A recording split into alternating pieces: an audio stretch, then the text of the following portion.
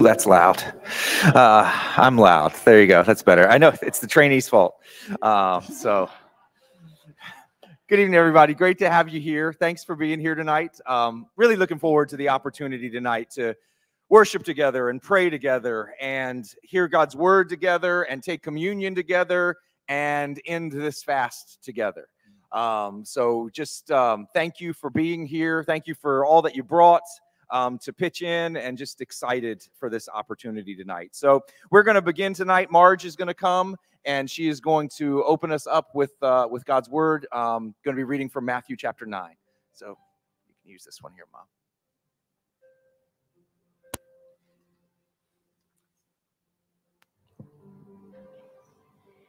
Matthew chapter 9, 1 to 17. So he got into a boat, crossed over, and came to his own city.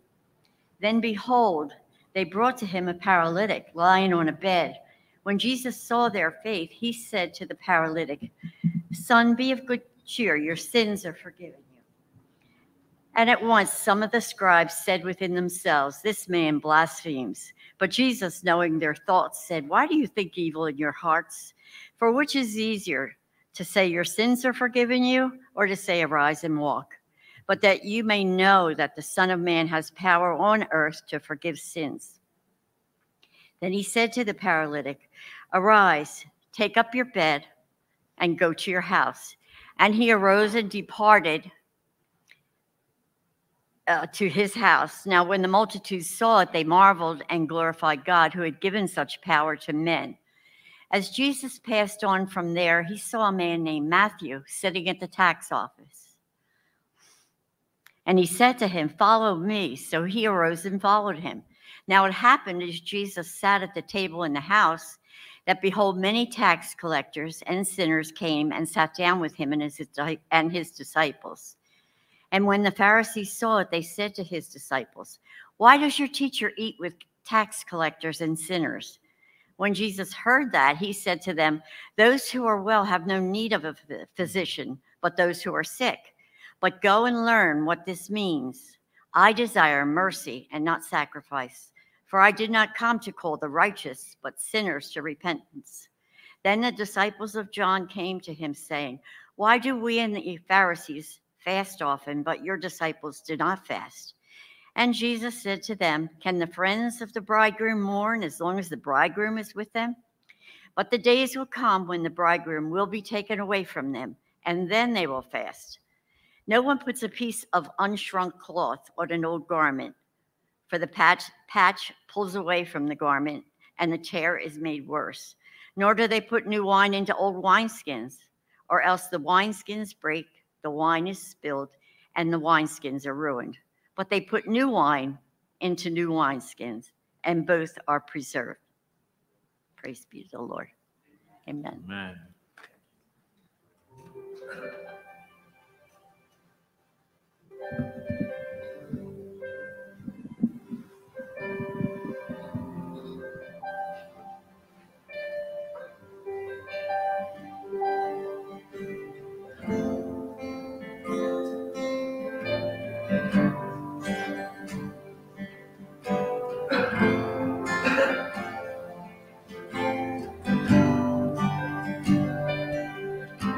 And all the saints and angels bow before your throne, and all the elders cast their crowns before the Lamb of God and sing, "You're worthy of it all. You are worthy of it all. For from you are all things, and to you are all things. You deserve the glory.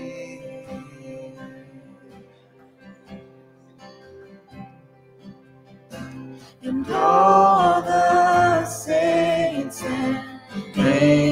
angels, they bow before your throne, and all the elders cast their crowns before the Lamb of God and sing,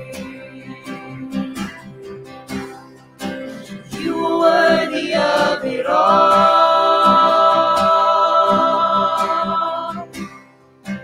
You are worthy of it all.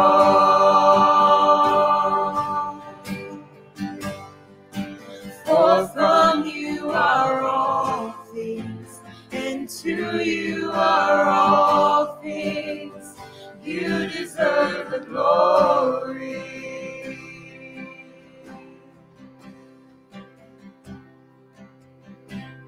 Day and night, night and day, let incense arise. Day and night, night and day, let incense arise. Day and night, night and day, let incense arise. Day and night, night and day, let incense arise. Day and night, night and day, let incense arise. Day and night, night and day, let incense arise. Day and night, night and day, let incense arise. Day and night, night and day, you are worthy of it all.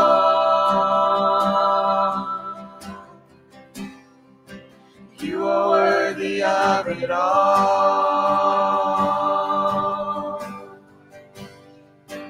For from you are all things, and to you are all things. You deserve the glory. You deserve the highest praise. You deserve the highest praise. You deserve the highest praise. Jesus, our Savior, you are worthy of it all. You deserve the highest praise. You deserve the highest praise. You deserve the highest praise. Jesus, our Savior, you are worthy of it all. You are worthy of it all.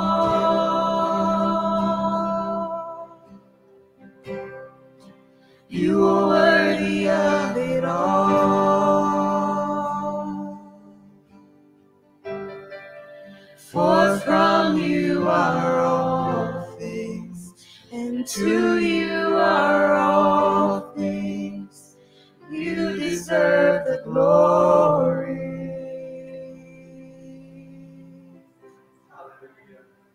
Hallelujah, Lord Jesus.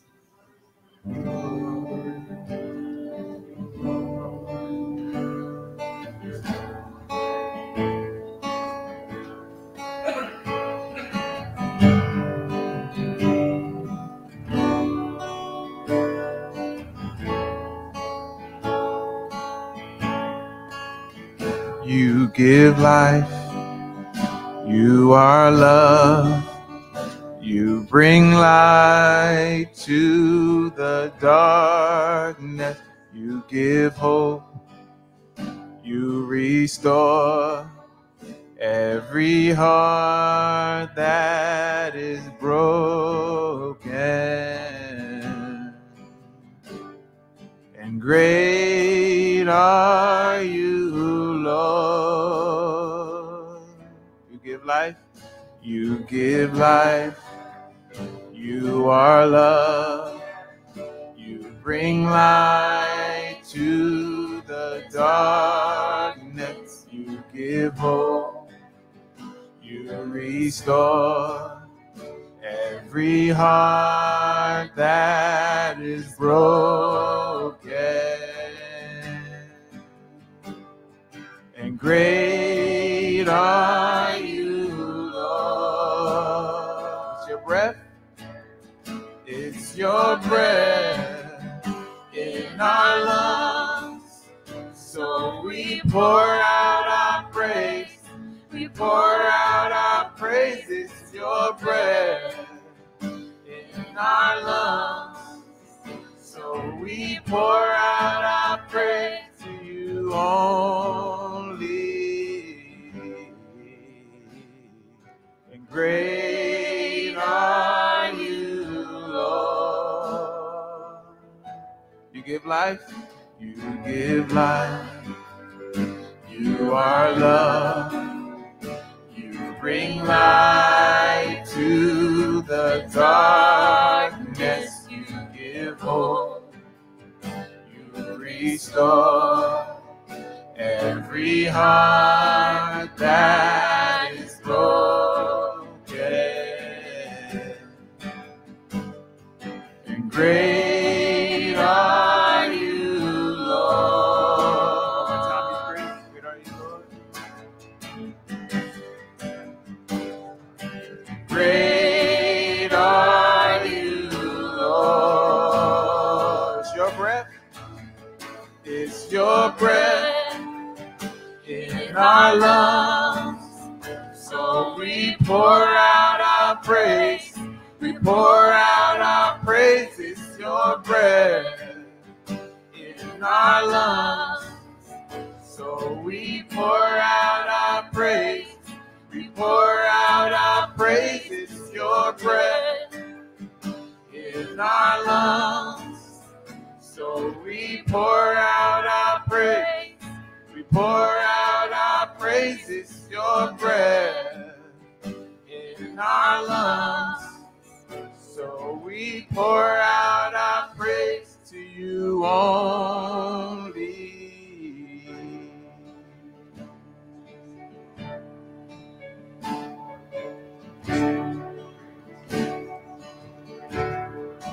And all the earth will shout your praise.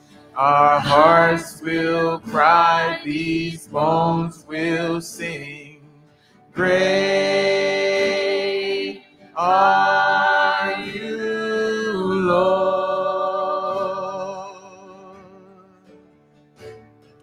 And all the earth will shout your praise. Our hearts will cry, these bones will sing. Great are you, Lord.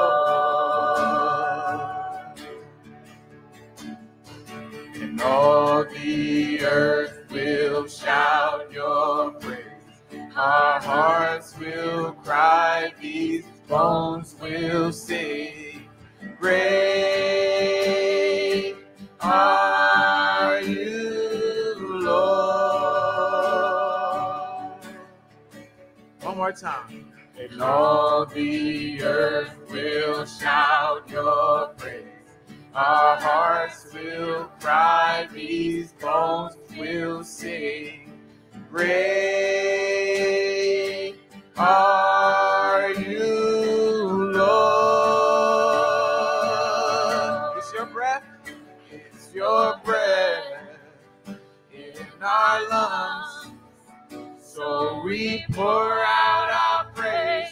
We pour out our praise. It's your breath in our lungs. So we pour out our praise. We pour out our praise. It's your breath in our lungs. So we pour out our praise. We pour out our praise. your breath in our lungs. So we pour out our praise to you only. And great are you, Lord. Oh, he's great. And great are you, Lord. Oh, he's great. And great are you, Lord. One more time, he's great. Great are you, Lord.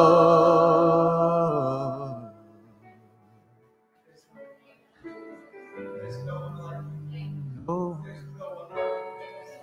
none like you, worthy to be praised. Great like you, Lord.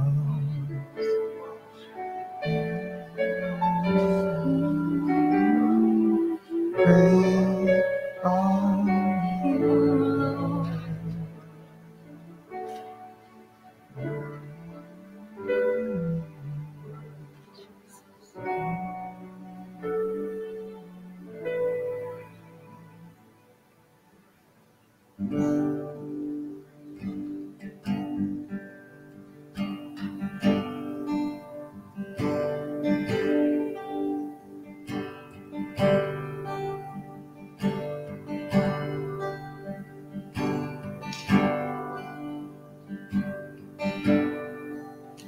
I hear the Savior say, thy strength indeed is small.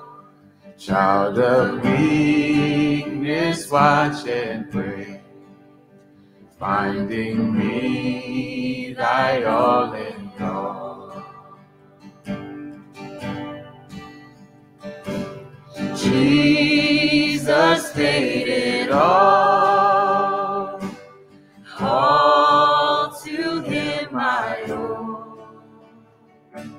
Sin had left a crimson stain, he washed it white as snow.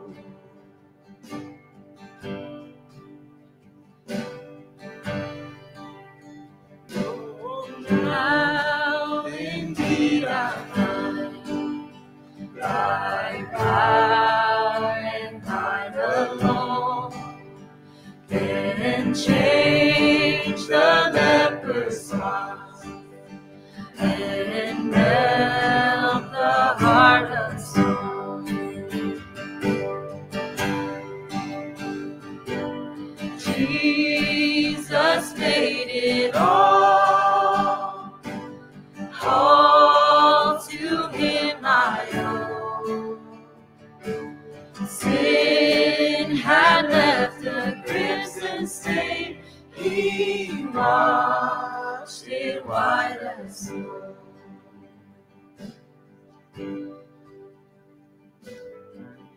And before the throne I stand in him complete. Jesus died my soul to save. My lips shall still repeat.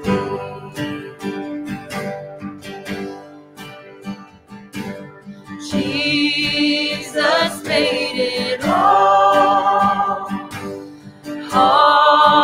to him I owe. Sin had left a crimson stain, he washed it white and snow.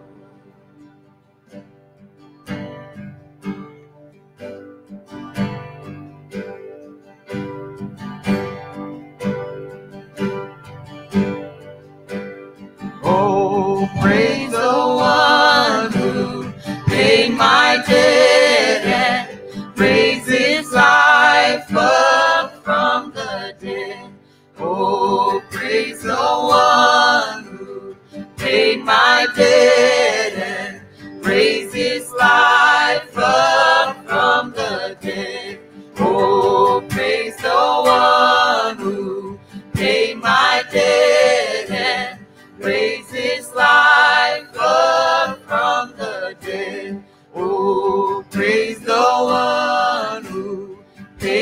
my bed and raises life up from the dead. Oh, praise the one who made my bed and raises life up from the dead. Jesus paid it all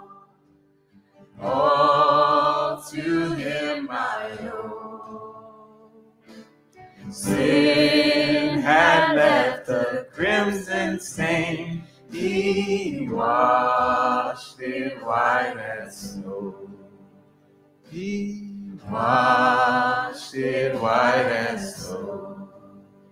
He washed it white as snow.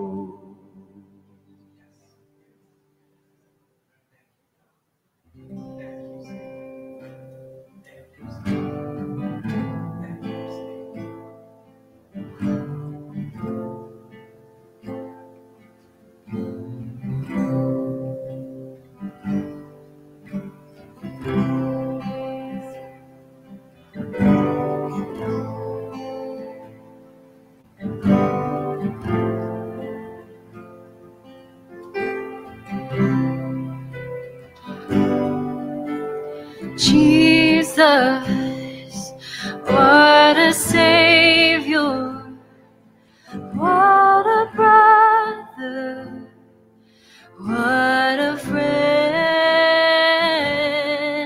You're the lifter of the lonely. God, you lead me where I am. Jesus, Jesus, what a Savior, what a brother, what a friend. You're the lifter of the lonely. God, you lead me where I am. Your heart, it knows no borders, knows no walls.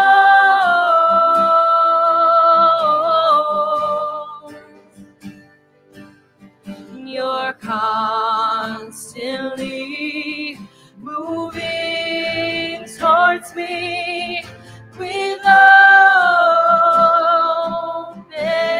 arms. Jesus, Jesus, what a Savior, what a brother, what a friend. You're the lifter of the lonely. God, you meet me where I am. Your heart, it knows no borders, knows no walls.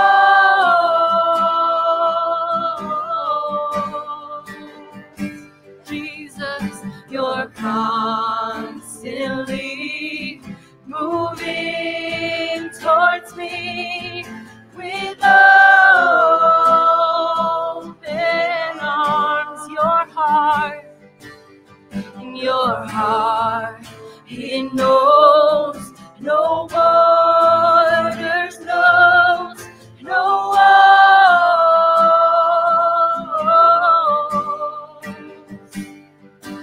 And you're constantly moving towards me with open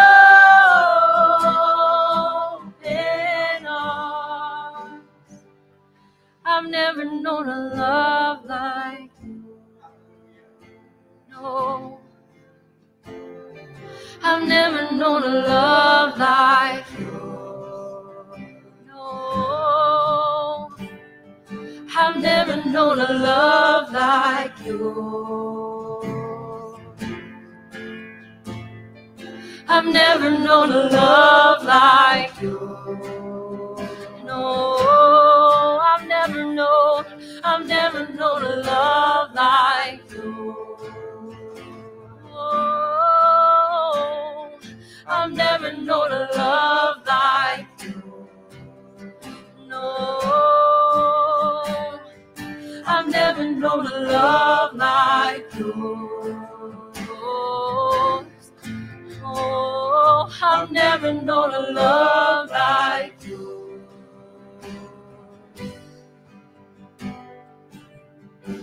And hallelujah, hallelujah, what a beautiful way you've shown us. Hallelujah, hallelujah, what a wonderful Savior. Hallelujah, and hallelujah, hallelujah, what a beautiful way you've shown us. Hallelujah, hallelujah, what a wonderful Savior. Hallelujah, and hallelujah, hallelujah, what a beautiful way you've shown us. Hallelujah, hallelujah, what a wonderful Savior. I've never known a love like yours. I've never known a love like yours. I've never known a love like yours. Jesus, I've never known a love like yours. Oh, I've never known a love like yours. No one compares to you. I've never known a love like yours. No, I've never known a love like yours. Oh, this love, I've never known a love like yours. I've never known a love like yours. Jesus, oh, I've never known a love like yours. Oh, I've never known a love like yours. Jesus, I've never known a love like yours. I've never known a love like yours. I've never known a love like yours. Oh, I've never known a love like yours. Oh, I've never known a love like yours. Hallelujah, and hallelujah, hallelujah, what a beautiful way you've showed us. Hallelujah, hallelujah, what a wonderful Savior. Oh, there's no one like you, Jesus. No one like you. what a wonderful Savior. So wonderful. Oh, you are.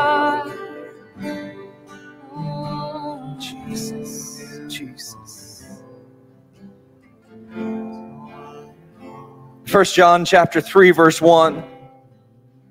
It's familiar to a lot of you. Let's just real slowly take it in. Behold, what manner of love the Father has given to us, that we should be called the children of God. And this is my favorite part. And that is what we are. And that is what we are. If you are in Christ, you are a child of God. You are not hoping, you are not climbing, you are not maybe, you are a child of God. It is settled and you are secure, and that is what you are. Rest in that and rejoice. Sometimes the greatest rejoicing is not our shouts, but our rest. It's not how loud we are, but how sure we are that He is who He says He is, and He has done what He said that He would do. And that is what we are. Heavenly Father, thank you for loving us. Thank you for loving me. In fact, tonight, would you just join me, whether it may be uncomfortable for you, but just raise your voice, even if it's just a whisper, and tell Him, thank you for loving me. Even if you feel unloved, tell Him, thank you for loving me. Even if it's hard to believe, even if you struggle to love yourself, just raise your voice and tell Him what He promises. Thank you for loving me. Thank you for loving me. Thank you, God, that I am loved. Thank you that I am chosen. Thank you that I have been paid for. Thank you that I have been adopted. Thank you that I am secure in you. Thank you that you are my God, that you are my maker, and I am yours. That we are your people, the sheep of your pasture. Thank you that you are not considering us. Thank you that you are not calculating. Thank you that you are not seeing how it goes. You have committed yourself to love us. You have chosen to place your name upon us. We are yours. God, forgive us. Forgive me for all the other things getting in the way of the one thing. Forgive me for all the things I'm not sure of, for letting them seep in and make me question what you said is settled. Forgive me for trying to believe instead of just choosing to believe that you love me because you said so, because you're good, because your love never fails, because you don't take back what you've given. If your gifts are without repentance, your love will never fade. And so I thank you today that you love us. I thank you that we are your children. That is what we are. So many things we're trying to be, and yet we are your children. So many things we'd like to become, and yet we are your children. So many things we think we need and we want, but we are your children. God, even tonight, for any of us whose knees shake and whose hearts waver, may we just take you at your word. May we believe you. And may we quiet our flesh. May we silence our flesh that asks so many questions. And may we let the Spirit shed abroad in our hearts the love of God. And remind us moment by moment and day by day, you are loved. You are chosen. You are God's children. Thank you for loving us first. Tonight, teach us to choose to believe in your love so that you can teach us how to love you the way you deserve. In Jesus' name I pray. Amen. Amen. Thank you, guys. You can be seated. And while you're being seated, Joanna is going to come and prepare to lead us in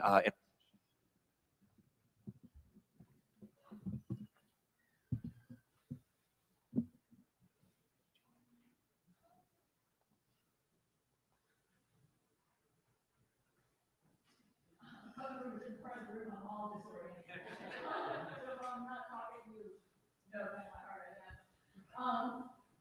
We have been during the fast praying for our Muslim neighbors and friends for salvation, that they would come to know Jesus. We've just been singing about how wonderful it is to know Jesus, and we're praying that for them. And Noah led us so beautifully in that intercession last week. We're ending our fast tonight. Ramadan goes on for another 20 days. So keep praying. Don't stop just because you're going to eat whatever you weren't eating or do whatever you weren't doing. Keep praying. But tonight I want to focus a little bit on the other side of that. While we're praying for salvation for our Muslim neighbors and friends, our brothers and sisters in Christ who live in Muslim majority nations, this is a very difficult time for them. They either have to kind of go with the flow and look like they're fasting, or they stand out. There's a lot of pressure on believers who have given their hearts to Jesus. There is a lot of pressure to deny him and to convert back to Islam. There are secret believers who kind of just go through the ritual of Ramadan fasting because they do not want to be found out.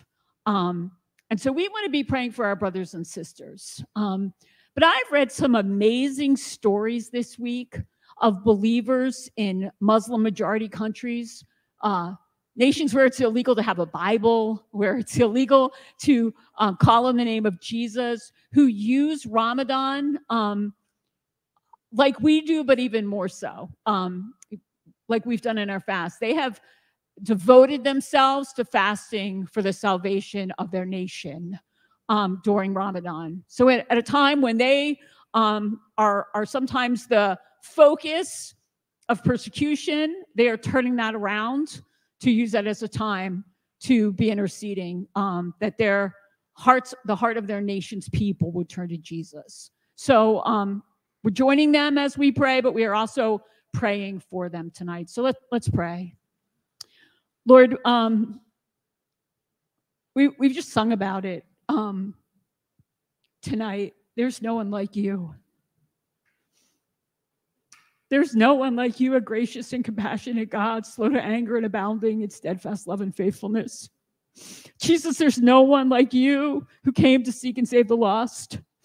God, there's no one like you that while we were still sinners, Christ died for us. God, you're always the initiator, and we are always just responding. And so, Lord, we know that you are initiating and pursuing salvation among our Muslim friends and neighbors, and we just join our prayers to your desire for them to know you, the only true God, and Jesus Christ, whom you've sent.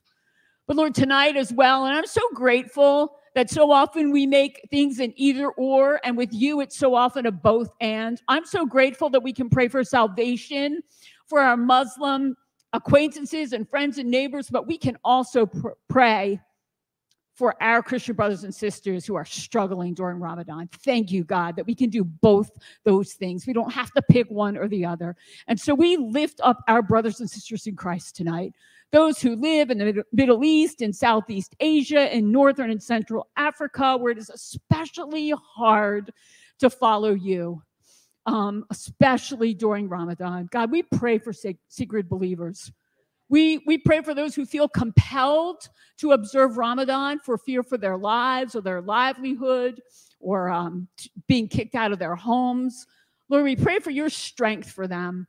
We pray that in the middle of their Ramadan fasting, that you would be drawing them closer and closer to your heart. God, we pray for those who are afraid to be found out tonight, that you would strengthen them, that your Holy Spirit would breathe your life in them and through them in such a way, God, that they would radiate your glory. Lord, we pray for those who are standing out in Ramadan. We pray for those who, by their very not fasting during the day, are obvious targets of persecution. God, I read stories this week about people who simply cannot pretend to do Ramadan because they are so glad to be free of the chains, Lord. They can't pretend anymore. They have to loudly belong to you. God, we praise you for those brothers and sisters today.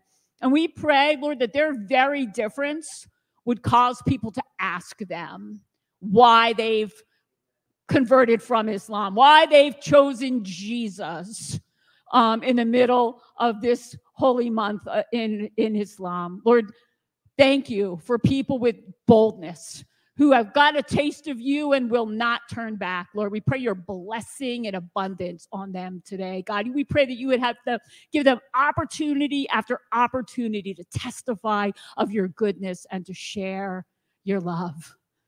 And Lord, we lift up our brothers and sisters today who are going to use their own persecution as a prompt to intercede for their friends, for their neighbors, for their families, Lord. Again, I am so grateful at the beautiful work you do in the hearts of your people.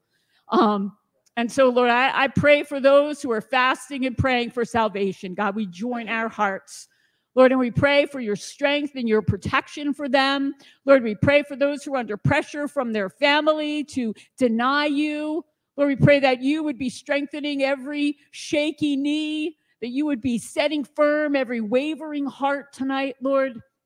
You would do a beautiful work in your people in these Muslim countries, God, who are at all different stages of their walk with you, that you would use each one of them, God, to shine your light. And Lord, we don't understand how persecution works. We don't understand that as people are pushed down, somehow your glory is seen, but we know that it's true. So God, as your people are pushed down during Ramadan, would you let your glory be seen? Would you let your glory be seen? We are so grateful, Lord. We're so grateful for your heart, for the world you created. God, we're so grateful that the salvation of the children of Abraham is your heartbeat.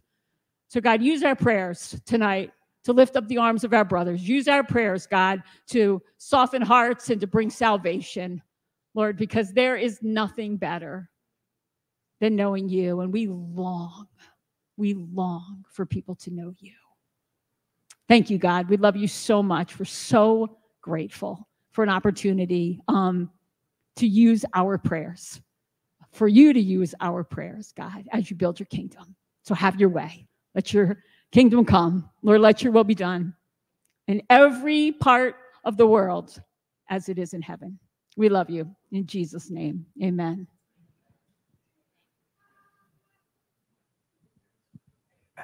Thank you, Joanne.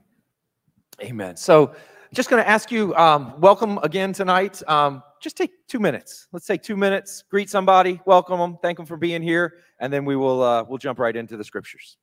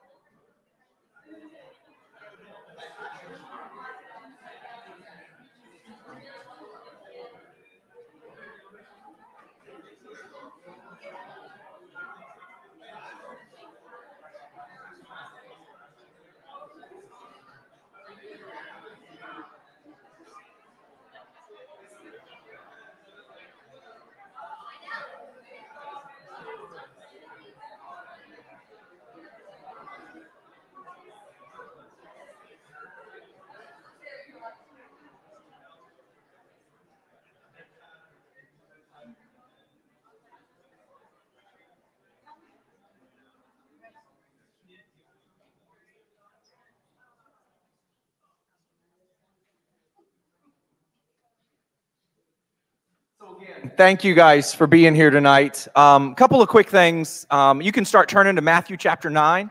But as you're turning there, a couple of things. We are going to be taking communion tonight at the end of the message. If you did not get the elements, I think they are they still out in the, is the basket still out there? Oh, no, it's over here. Great. Anybody need if you just lift a hand? Nope, we're all good. Great job, everybody.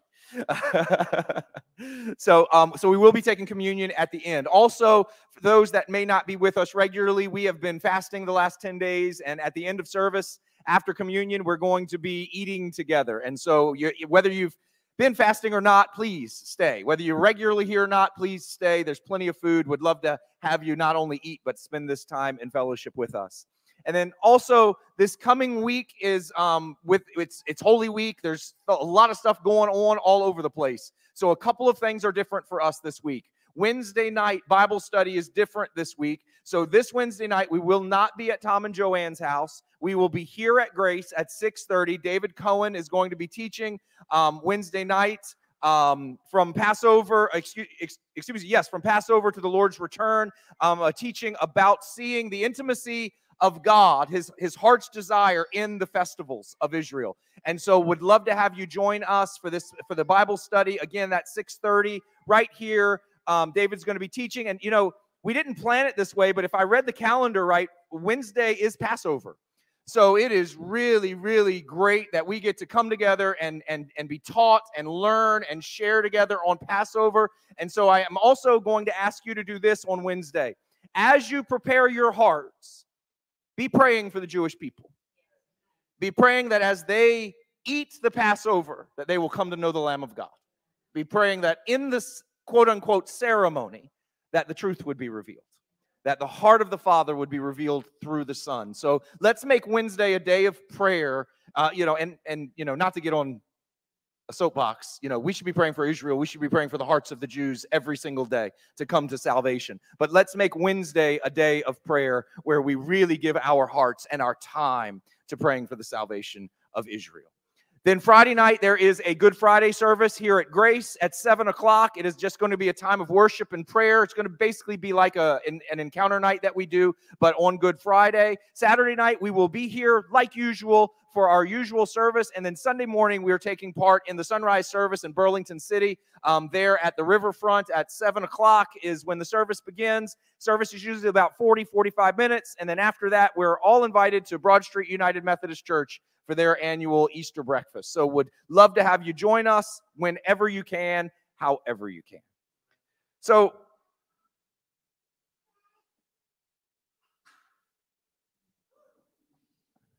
you're there with me in Matthew chapter 9, and we're going to get to that in a few minutes.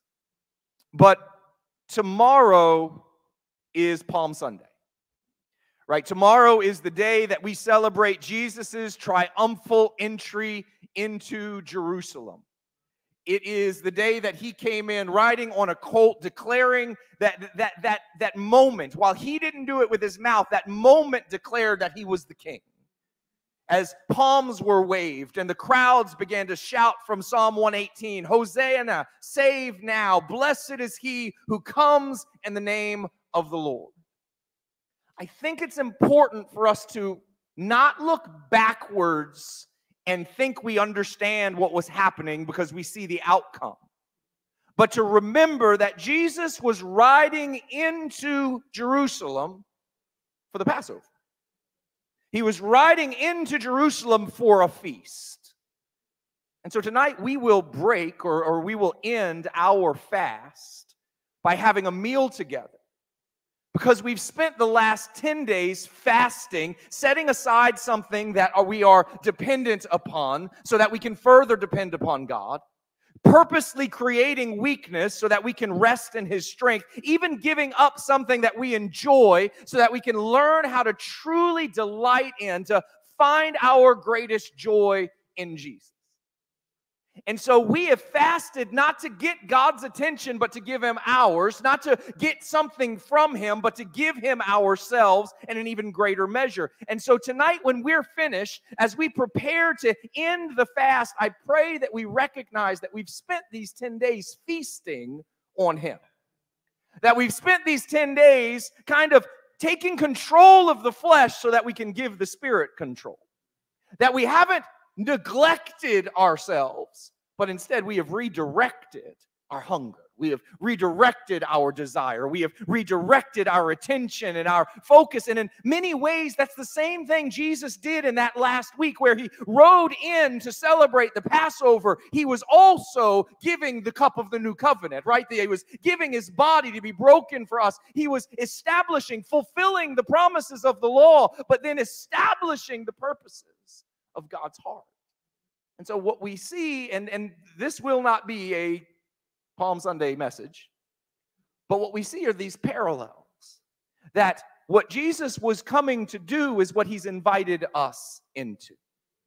And I believe that Matthew 9, while it is not generally a passage that we would use during the Easter theme, I believe that Matthew 9 really teaches us a lot about what God has been leading us into and what I pray that we are asking God to do in our lives.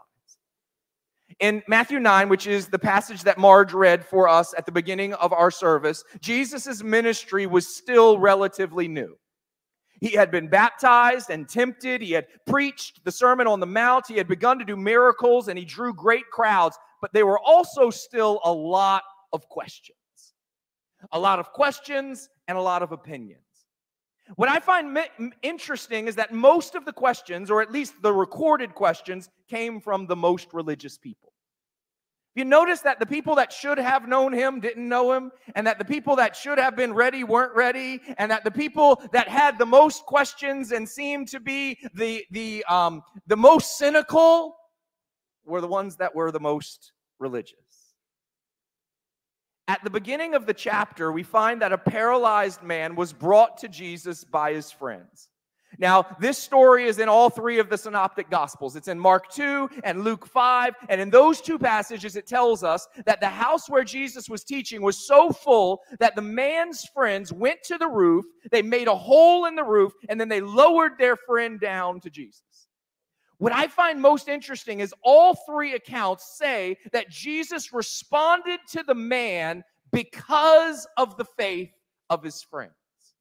Listen to what it says here in Matthew 9. When Jesus saw their faith, he said to the paralytic. When Jesus saw the faith of his friends, he said to the man, "Take heart, my son, your sins are forgiven."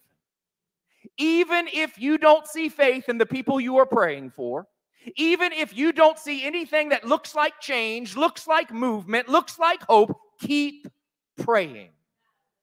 God is faithful. And so the person that you are praying for doesn't have to suddenly have faith. Just keep praying from your faith. Keep praying from your relationship with God. Keep praying from your confidence in him, because he will work even in other people's lives because of the faith that those that are following him have. God is faithful. Hebrews chapter 11, verse 11 says that Sarah had a child long after her years of childbearing had passed because she counted the one who promised to be faithful. But not only is God faithful, God honors faithfulness. He answered Zechariah and Elizabeth's prayers long after they believed that they could be answered. But even then, even in believing that it was too late, they were too old, this thing was never going to happen for them, what we find about them is they remained faithful. When the angel came to Zechariah, where was he? Serving in the temple, doing his job, serving God, blessing the people, being priestly. We find that they were faithful even when they weren't receiving what they had hoped. See, faithfulness is not believing for what you want God to do. It's not even what you think God's believing for what you think God said. Faithfulness is obedience to God's word and God's character, even when you're not seeing the outcome you wanted.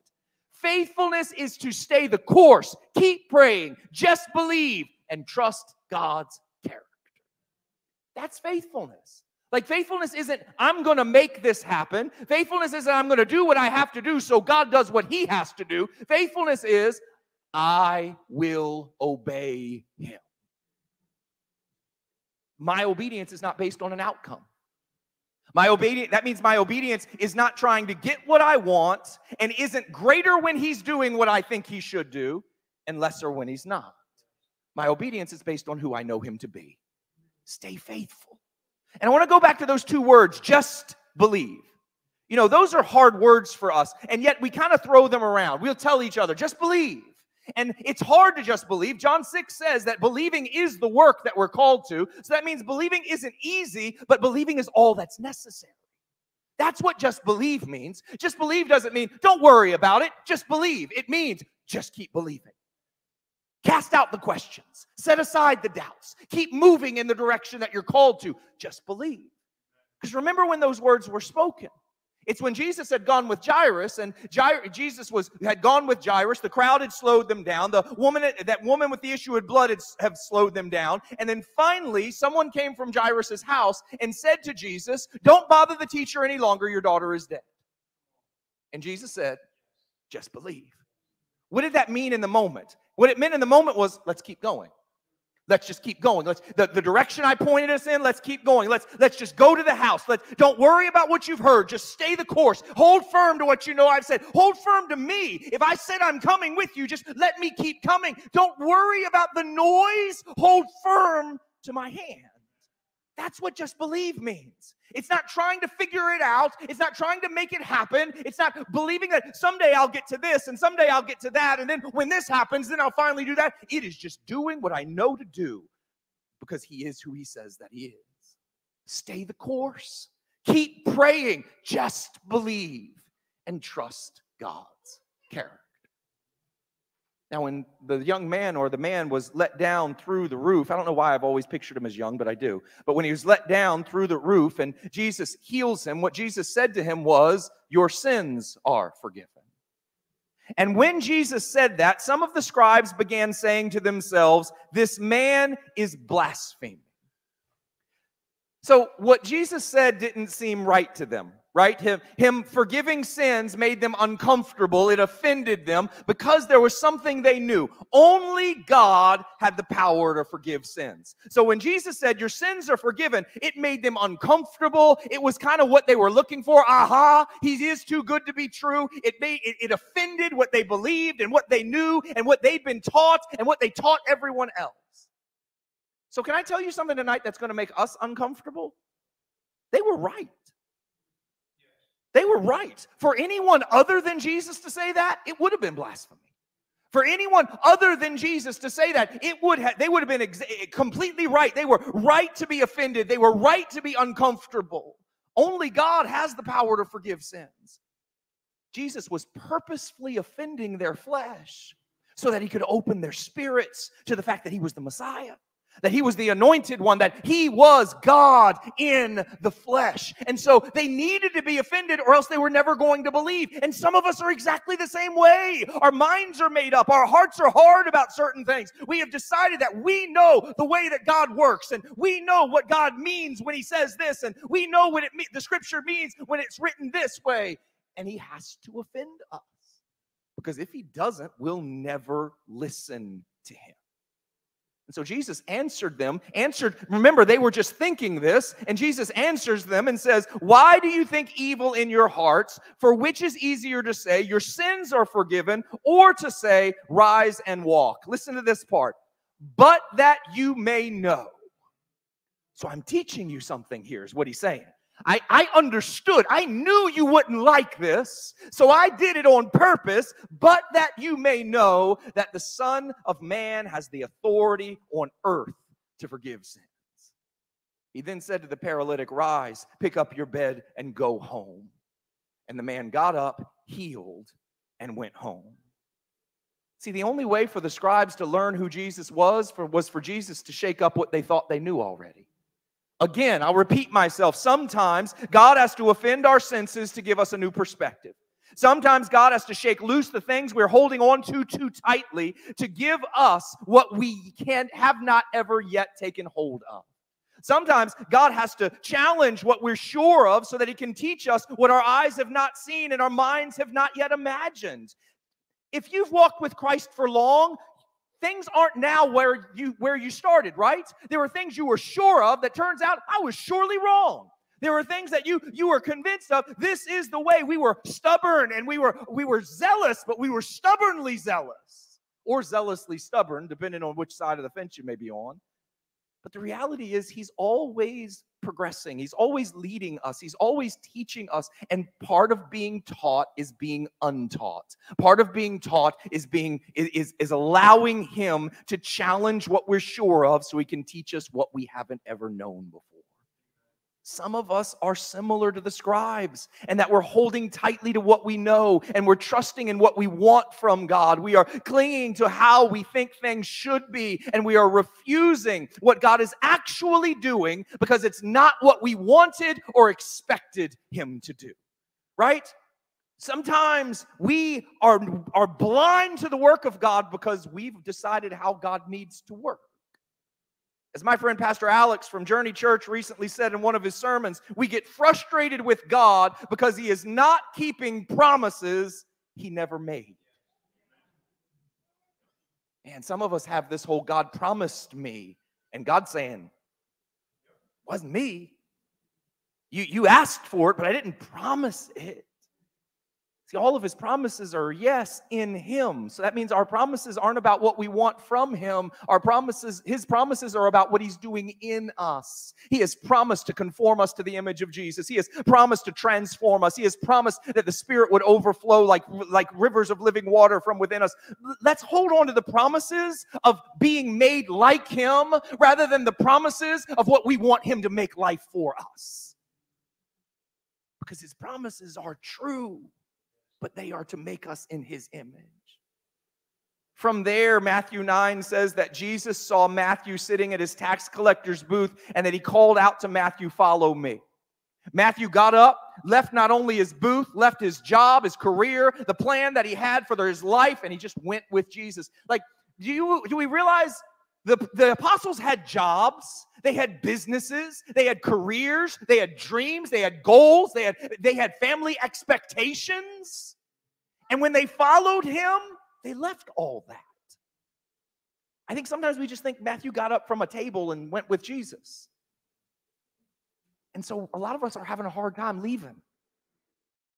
A lot of us are having a hard time setting stuff aside, letting things go, not ordering our lives the way that we thought that they would be. We're trying to follow Jesus and carry our stuff.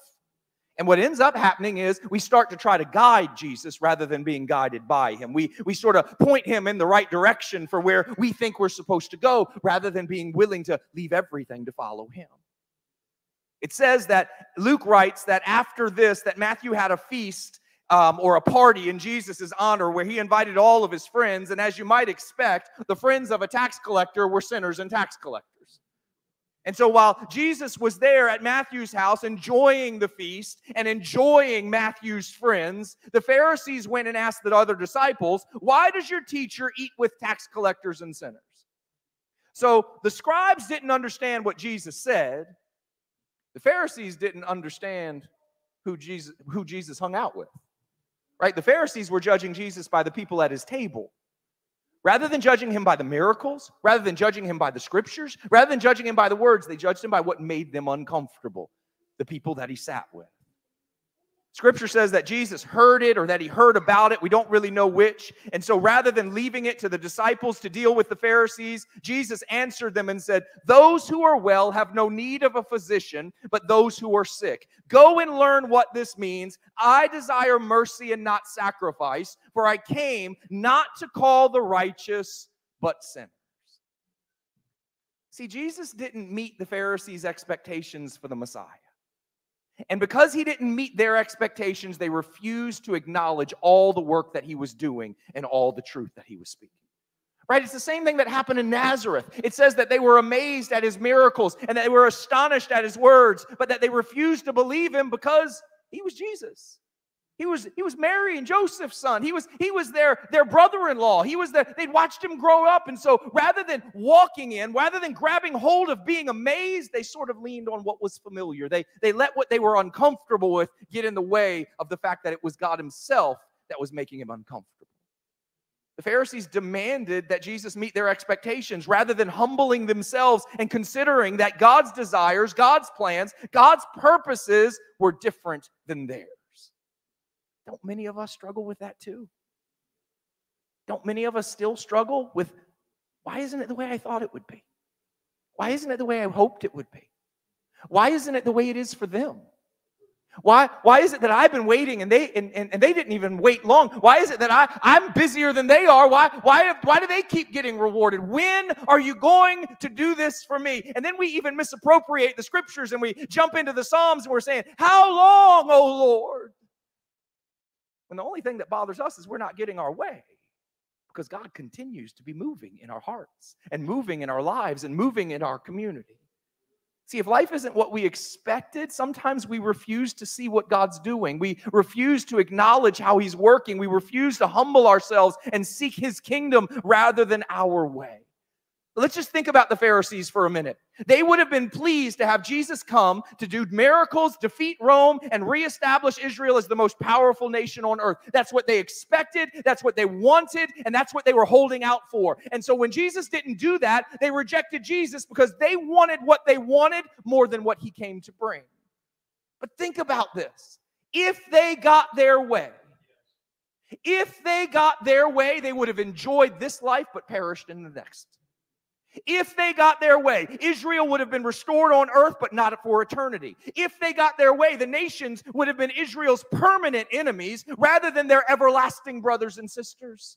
If they got their way, they would have lost so much more than they could have ever dreamed. If they got their way, Jesus' words, what does it profit a man to gain the whole world but lose his soul, would have been theirs for all of eternity. So then let me ask today, what if the same is true on a smaller scale for us?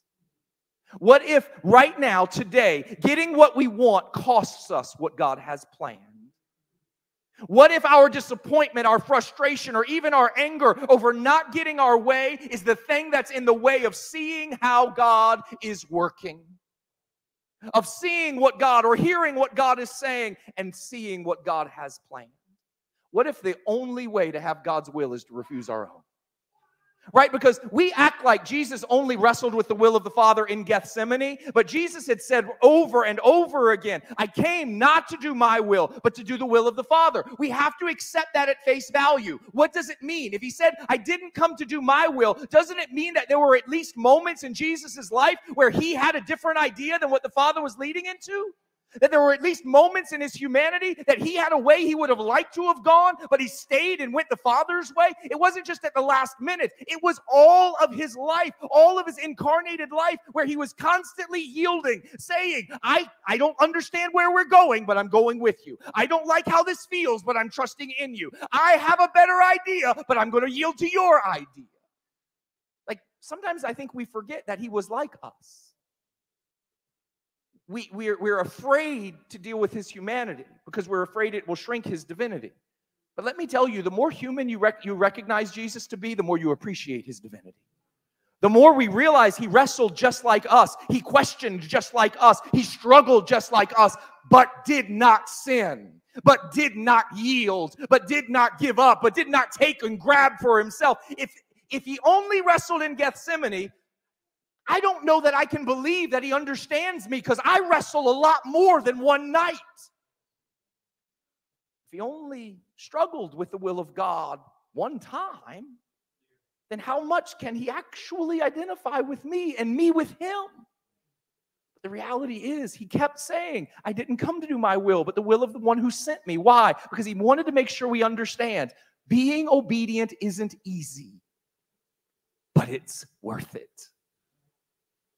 Trusting the heart of God will always provide more than demanding our way from God.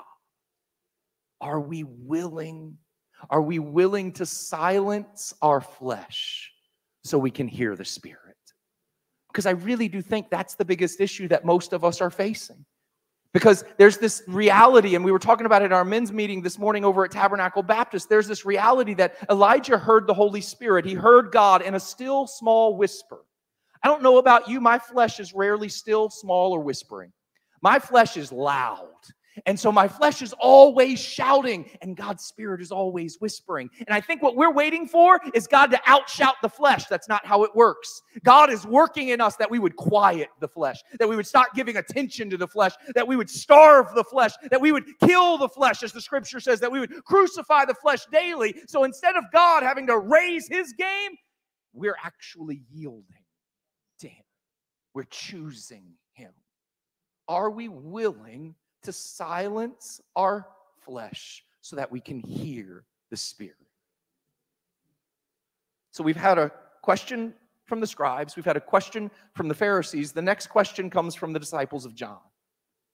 John the Baptist's disciples came and they asked Jesus, why do we and the Pharisees fast, but your disciples do not fast? We don't think of it often, but the disciples of John were also the religious leaders. Right? They were not the legal religious leaders. They had no actual authority, but because of the ministry of John, there were many people coming to John to be baptized, and so they were also now religious leaders in that day. Now, I'm not using the word negatively, religious. I know we've all heard and we've probably all said at some point, it's not a religion, it's a relationship, right? And so now the word religion has become negative. I don't want us to use it negative. I'll be honest, I think it's gotten a little silly that we think of the word as only negative. James says that pure religion is to feed the poor and care for the widows and the orphans. So clearly, religion itself is not a negative thing. In fact, if I'm going to just go ahead and get myself in trouble, what really frustrates me is when I hear people talking about people that have a religious spirit.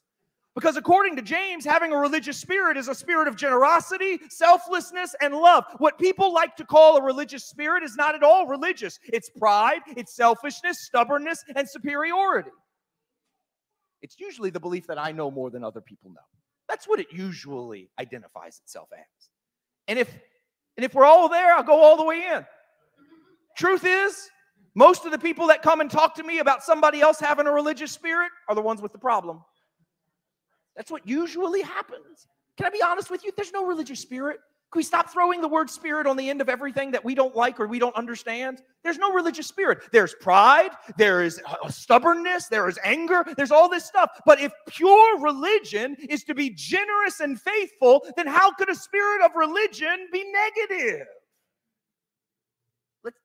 Let's stop making things more than they need to be and deal with scriptures, with what scripture tells us to deal with. You know what? If you deal with your pride, you won't have a religious spirit, whatever that means. If we deal with our stubbornness, we won't have this thing that we're talking about. If we deal with the things that scripture tells us to deal with, if we deal with our hearts, we won't have to be afraid of all of these other things. The disciples of John the Baptist knew who Jesus was. At least they should have. Right? John had preached his entire ministry that he was not the Messiah, but that the Messiah was coming. When John baptized Jesus, he made it known to everybody that Jesus was the one that John had been waiting for. John's the one who called him publicly the Lamb of God who takes away the sins of the world. And then John told his disciples that Jesus was the one sent from heaven, and it was time for John to decrease so that Jesus could increase. That means that they knew who Jesus was, but they didn't understand everything that Jesus did.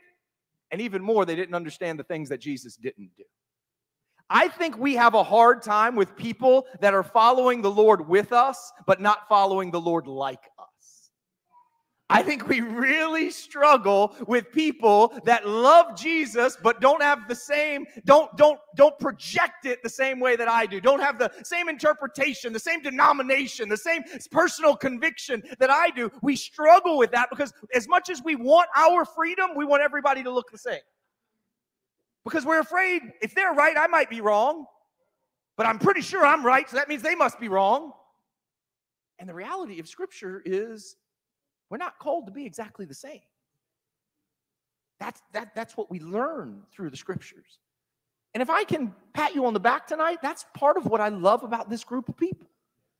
It's part of what I love. Like we sit in this room week after week and we come together and eat meals and study the Scriptures and worship and pray together all the different times during the week after week. And we sit here and we are Baptists and Pentecostals and Presbyterians and Methodists and Charismatics and this and that. And I'm not saying that's what we were. I'm saying that's what we are. It's how we got here. But getting here means we're one. And so we can have a different background, we can have a different interpretation, we can have a different denomination, we can have some differences because what we see is the work of Christ in us. And that makes me desire you. But we struggle with why do they have to do it this way? Why do they interpret it that way? If we all have the same spirit, shouldn't we all think, say, and do the same things? That's part of why every election cycle is such a disaster in the church. Because somehow we have believed that if the Holy Spirit's leading me one way, he has to lead you in the same way, or else one of us got led the wrong way, right? And so we should either all vote the same or something's wrong in the middle of us. And so it's always a disaster. And it shouldn't be. We should have the most freedom, not the least. And yet here we are constantly battling over things that don't need to be battled over. I think we forget the importance of 1 Corinthians chapter 12. And I'm going to read it. It's a long passage, but it needs to be heard in its entirety. Verses 4 through 11. Paul writes, "Now there are varieties of gifts, but the same Spirit. And there are varieties of service, but the same Lord. And there are varieties of activities, but it is the same God who empowers them all in everyone." So that means our activities are different, but our God is the same. Well, why do they do it this way? Because God led them to do it. Well, why don't I do it that way? Because God didn't lead you to do it. But he leads in all of these things. It goes on to say, to teach is given the manifestation, to each is given the manifestation of the Spirit for the common good. For to one is given through the Spirit the utterance of wisdom, and to another the utterance of knowledge, according to the same Spirit. To another faith by the same Spirit, to another gifts of healing by the one Spirit, to another the working of miracles, to another prophecy, to another the ability to distinguish between spirits, to another various kinds of tongues, to another the interpretation of tongues. All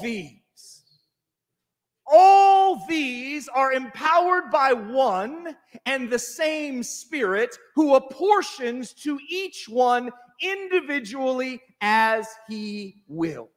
Which means we can walk together and be different. We can be led by the Spirit and not led in the same path. We can be with each other, even for each other, without being like each other. The disciples of John struggled with that. And I think most of us struggle with it too. And maybe we don't struggle, maybe you don't struggle with it now. It took a while to get there, right? Because for some reason, we constantly think that our way is the right way, which makes us then believe that somebody else's way must be the wrong way. What if the same Spirit is leading us in different ways? Because one Spirit provides all that is needed for all activities. I think the disciples of John, their question was really simple. If we are supposed to now follow you, why aren't you doing what John taught us to do? If you're to be our leader now, does that mean we have to change? Jesus answered, and he said, "Can the wedding guests mourn as long as the bridegroom is with them? The days will come when the bridegroom is taken away from them, and then they will fast." So Jesus equates, and this is really important, and as we're closing this fast, this is really important. Jesus equates the kind of fasting that John and the Pharisees were doing with mourning, right? So they say, "Why don't you fast?" And Jesus says, "Can they mourn while I'm here?" So Jesus is saying that there is a different kind of fasting. They fasted as part of their repentance. They fasted because of what they knew they lacked. They fasted from an empty place. But Jesus was teaching not that fasting was over, but that he was going to instill a brand new way of fasting. Right? Jesus' fast was not like the Pharisees. Jesus' fast was not an emptiness. Jesus' fast was not of lack. Jesus had been baptized. He'd heard the voice of the Father. The Holy Spirit rested upon him and drove him to the wilderness to fast 40 days and be tempted by Satan. So that means at Jesus' highest spiritual moment, go fast. That was what the Spirit drove him to. When Jesus heard the Father, when Jesus was called to ministry, when Jesus was empowered by the Spirit, the first thing he called him to do was go and fast. Jesus' fast was from his abundance, not his emptiness. He was being consecrated. He was being prepared. He was becoming dependent upon the Father and the Holy Spirit. In Jesus' fast, he was learning obedience. He was learning to watch the Father, learning to listen to the Father. He was being emptied out and filled up. so that he could withstand Satan and so that he could fully yield to the Father. This means that Jesus was not fasting because of what was missing, but he was fasting to depend and delight upon the abundance of what he had been given. Sometimes, if we don't fast on what we've been given, we'll forget we have it. Right? Israel came out of Egypt armed for battle but afraid of war. Israel came out of Egypt with a cloud of God's presence and fire by night but afraid that they were going to die. They didn't connect to what God had given them. And the same thing happens to many of us. We have been given everything we need and yet we still feel that we're needy. Jesus said, and I really do believe that this gets misinterpreted. Jesus said that the disciples would fast like Jesus said that the disciples would fast like the fast of John and the Pharisees when the bridegroom was taken away. Now, I've spent a lot of time studying this and praying about it, and this is one of those things that we won't ever all agree on, but I'm going to share my view because it's my, I get the opportunity, right? So I'm going to tell you how I am interpreting this. And I'm going to be honest, I haven't always interpreted it this way. In fact, I'm just newly coming to fully interpret it this way. See, often it is taught that this is the kind of fasting that they and we would do after Jesus ascended to heaven. That we are now in the age of Jesus' absence, and so we are in the age of fasting. Like we're fasting because we miss him. We're fasting because we want him to come. We're fasting because he's not here. But listen to what Jesus said in the in-between here. Jesus said to the apostles, I will not leave you orphans. I will come to you. And in the context of John 14, 15, and 16, Jesus was teaching that the Spirit of God would be the one who came as another helper, exactly like Jesus, that he would be the one who was going to come. So Jesus was saying, I will not leave you orphans, not I'm coming again. I'm sending my Spirit. I will be with you. And even if you don't like that interpretation, right before he ascended, he said, I am with you always, even to the end of the age. Jesus is not absent. He wasn't then. He's not now. He's not absent. He's not with us physically. He is going to return. He's going to break open the clouds and land at the Mount of Olives, and we will all see him. But that doesn't mean he's not here. He is not absent. In fact, the only time Jesus was ever absent after his incarnation was the 3 days that he was in the grave. That was their time of mourning. That was their time of not knowing where he was or if he would come. That was a fast from his presence. That was their fast of sorrow, their fast of loss, their fast of lack. But the moment that he rose from the grave, that kind of fasting ended because Jesus remains God with us and the Holy Spirit is God in us now and forever. We do not fast in mourning. We do not fast for lack. We fast from abundance. We fast in joy. So in just a little while, we'll finish fasting. The question that we have to deal with, and I sort of answered it already, but why did we fast? We don't fast because he's not here. We fast to connect to and believe in and feast upon his nearness. We fast on his presence. We don't fast because we miss him, but because we desire him.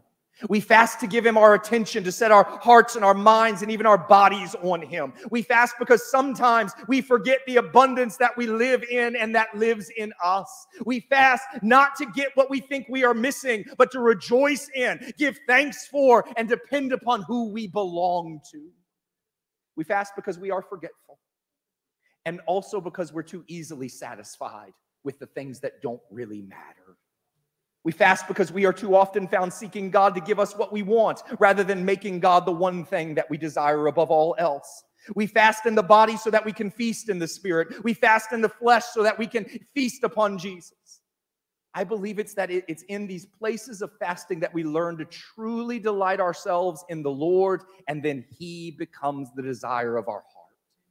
And from that place, we begin to focus more on the things his heart desires than ours. And that's when we have become like Jesus. When we can say, not my will, but yours be done. I have come not to do my own will, but the will of him who sent me. My bread, I have bread you know not of, is the will of the one who sent me. That's when we know we're being conformed. When we can not have what we wanted, but feast upon him because he is greater. I'm going to be honest, over these last 10 days, I've been hungry in body. This fast was physically way harder than I thought it was going to be. I did literally nothing to prepare because I thought, how hard can it be? Not eating from sun up to sundown. How hard could that be? I still get one meal every day. I knew I was cutting out sweets, which I figured that would be a mental battle, but I haven't worked out since Tuesday because I've been dizzy and I've been tired and I've had headaches and I felt like I was getting sick when all I was getting hungry, which in some ways shows how rarely we ever actually are hungry. But as hungry as I've been in body, I've been full in spirit. See, this fast made me stop thinking about myself. And it made me stop concentrating on the things I call problems. It made me stop wondering when I'll get my way or when my time will come. And this fast forced me to not just depend on Jesus, it forced me to see that I can delight in Jesus. And it shined a light on the places in my life where I've wanted more than Jesus. Where I've said, I'm glad I've got Jesus, but it would be awful good to get in that building. I'm glad I've got Jesus, but if we could get these bills paid, I'm glad I've got Jesus, but if this would happen or if that would happen, and to realize that I was just saying I'm glad I've got Jesus, there was nothing in me glad about him. Because most of my attention was on the thing he hadn't done yet, the thing he hadn't given yet. In fact, in a lot of ways, I found that I was trying to manipulate him by giving some sort of praise to him so that he would hear what I'm still lacking from him. You know, things are great, God, I love you, but if you want to handle that, I would be really pleased. I come out of this fast hungry and full at the same time. Personally, I come out of this fast empty and overflowing. I come out of this fast more confident in his love and trusting in his sovereignty. I come out of this fast more aware of the Holy Spirit's presence, God's goodness, and Jesus' return than I ever have been before. See, God is not far off. He is with us, and he is in us, and he's coming to us. Sometimes we have to fast the things that our flesh craves so that our spirits can remember to crave the God who never leaves us. Sounds like we've got a warning of some sort. Tornado warning? Okay.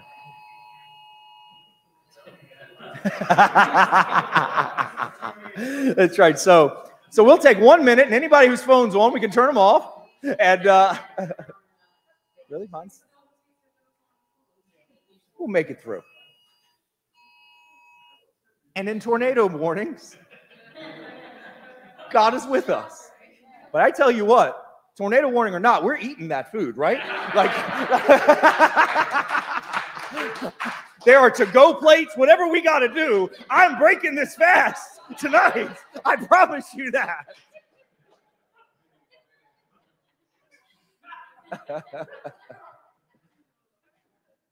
As we have fasted together for these last 10 days, before we go out there and eat a meal, let's feast together on Jesus.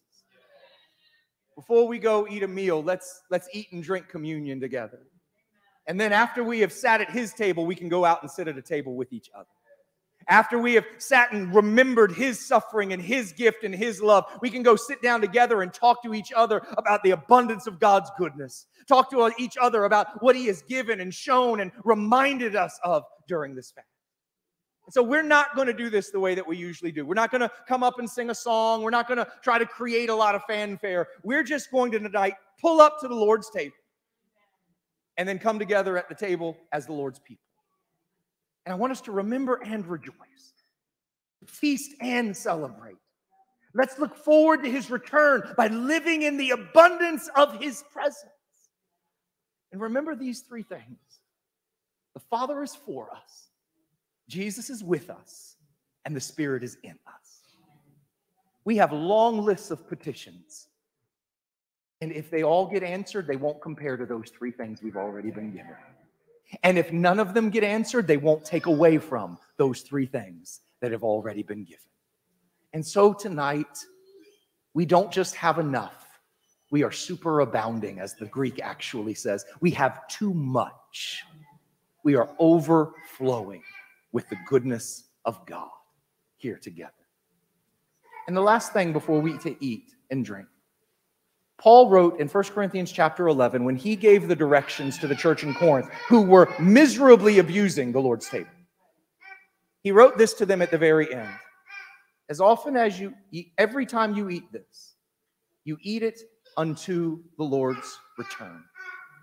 See, while we are looking back to the cross and the empty grave, we're also, every time we take this, saying, and he's coming again.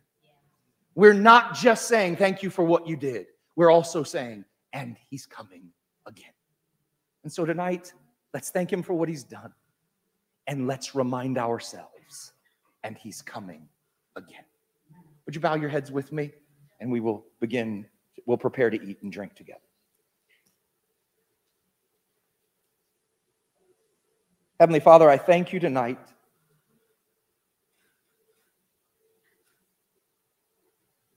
I thank you tonight that you wanted us.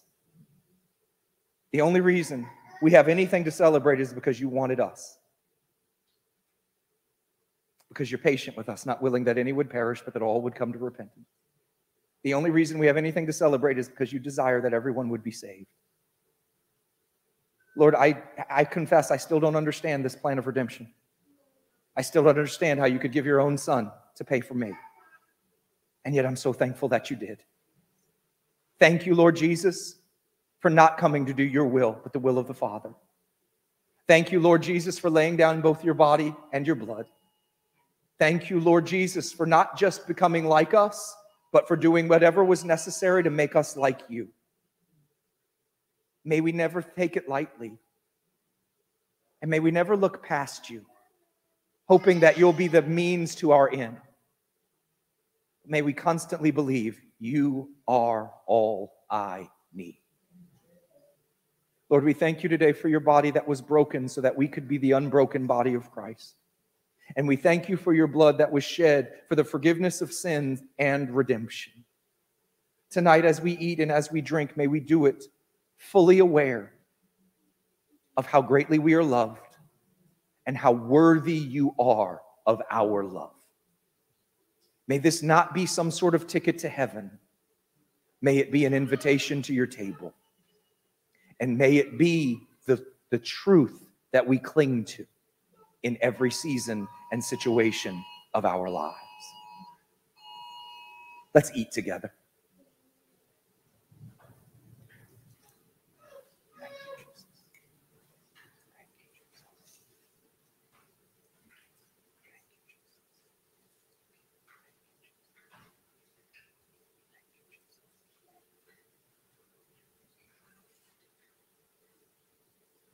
And let's drink together.